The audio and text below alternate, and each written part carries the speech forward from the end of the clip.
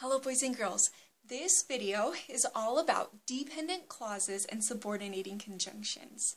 Now let's do this step by step. So first what we're going to do is we are going to review what a conjunction is.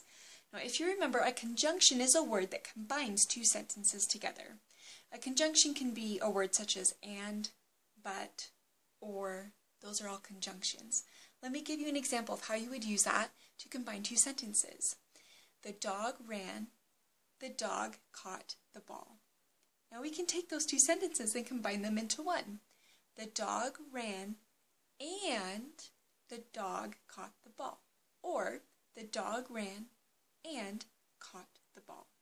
We use that conjunction and we're automatically able to make that into one sentence.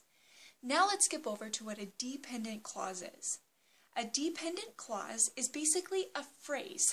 It cannot stand on its own as a sentence. It wouldn't make sense. In the park. That's a dependent clause. That is part of a sentence, but standing on its own doesn't make a lot of sense. Now this is where subordinating conjunctions come in. A subordinating conjunction can take a full sentence and that dependent clause or that phrase and smush them together and make a complex sentence or a sentence that is more meaty and juicy. It gives more information. Let me give you an example.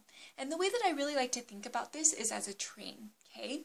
So, up here we have our train engine. Now, our train engine can move on its own. It can function without any of the other pieces of the train on the back of it. And it can get this person, the conductor, to where it needs to go. That is like our complete sentence. It can stand on its own and be okay. The dog buried his bone. That's a complete sentence. We can put a period at the end and we can move on, just like our train engine. However, over here we have one of our train cars, one of our passenger cars.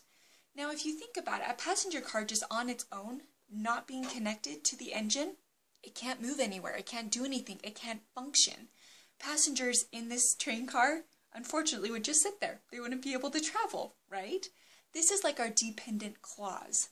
His owner left. Doesn't really make sense on its own. Can't be a sentence. You can't put a period at the end because it doesn't make sense.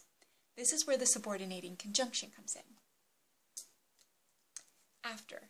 Now, on our train, think about the subordinating conjunction as the piece that connects the engine to the rest of the train.